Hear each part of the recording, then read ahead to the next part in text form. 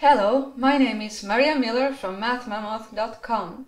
In this video we're gonna study equations with decimals, just simple equations. And each one of these examples is a simple equation, we just have some decimal numbers there to use. The principles to solve these equations are the same as if these numbers were actually integers or whole numbers. So nothing really new here.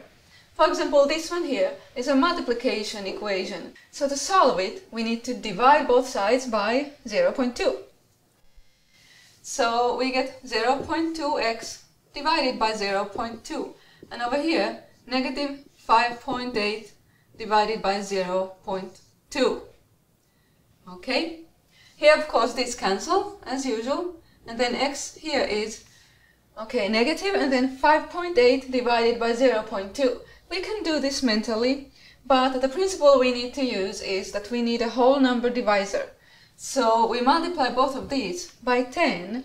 We change the problem into 58 over 2. Okay, 5.8 times 10 and this times 10, because that's how decimal division is done when your divisor is a decimal number. The shortcut is to move the decimal point, okay? So in both I move the decimal point one step, like that. So I get 58 over 2, but negative. And so x equals negative 29. This is a division equation because the variable is divided by something.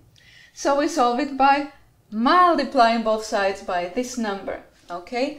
So we multiply negative 5.1 times this n over negative 5.1.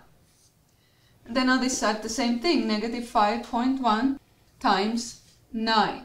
Okay? And here, of course, these now cancel, so we get n alone, which is what we want, and it's now isolated. And here we need to multiply this. We can do the multiplication mentally, because we just multiply 9 times 5, 45, and then 9 times 1/10, which is 9/10. So we get 45 and 9/10, but it is negative. Here, we have the variable here as a negative b, or minus b. And then there's 15 here. 15 is added.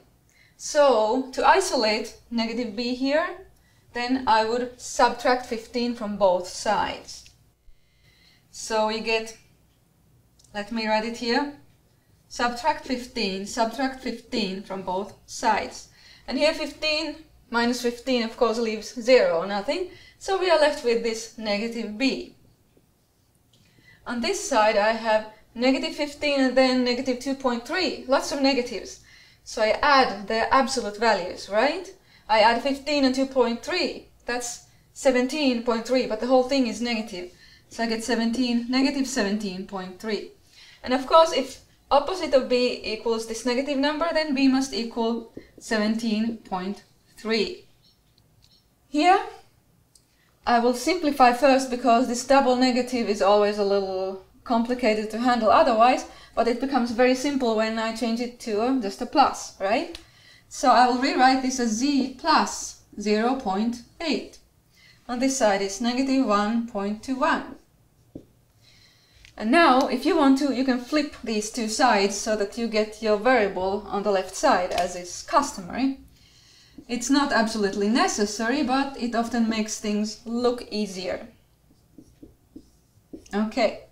And now it is a simple addition equation, so we just subtract from both sides this number. So I subtract 8/10, it leaves z alone here. And this side, I have this number, but I have to subtract 8/10. Okay, so a negative number and you subtract some more. Again, it just makes it more negative. So I add the absolute values. 1.21 plus 0.8. And I take the sum as negative, so we actually get negative 2.01. There.